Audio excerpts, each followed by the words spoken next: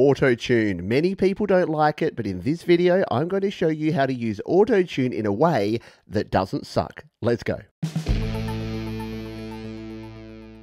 AutoTune allows you to adjust the pitch of a sound, usually a vocal, to make it sound more in tune or in the correct key. Now, more recently, AutoTune has been used more as an effect, and there's plenty of examples of that. Put that bang. However, if you want to use an AutoTune plugin just to give yourself a little bit of help and maybe hit more of those notes, that's what we're going to look at right now. In this demonstration, we're using BandLab, a free recording platform compatible with Mac, PC, iPad, iPhone, and Android devices, and we're going to be using the AutoPitch plugin. And we're using the desktop version in this demonstration, but the mobile version works in a very similar way, and there's a video linked up the top and in the description if you want to learn more. In BandLab, I've recorded a cover of one of my favorite classic tunes.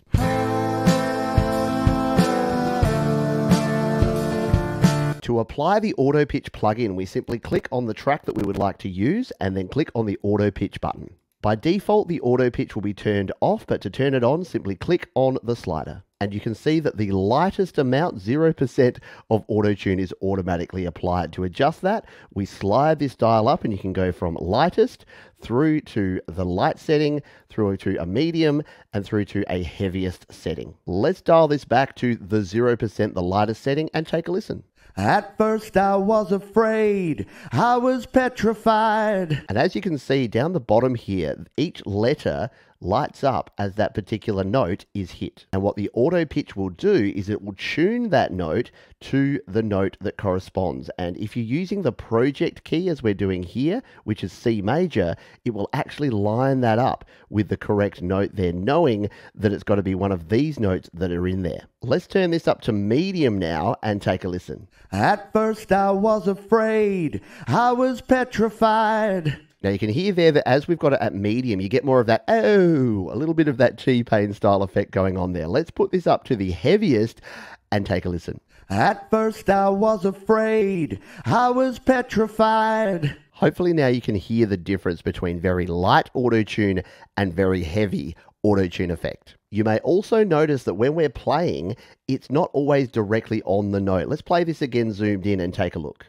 At first I was afraid, I was petrified. So you can see there it kind of jumps around, and that's because of the natural vibrato that's in my voice. And this is where AutoTune can sometimes sound a little bit fake, is that the natural vibrato of a voice means that you won't always be right on the note. And that is why the best technique for AutoTune is to use it in moderation. Let's jump to another part of the track here. We'll go back to AutoPitch and let's turn it all the way up to 100, and we'll play back this section because I want to show you why project key is not always the right option. Take a listen. I learned how to get along, and so you're... So what happened there is that it didn't hit this A flat. It kept going from the G to the A.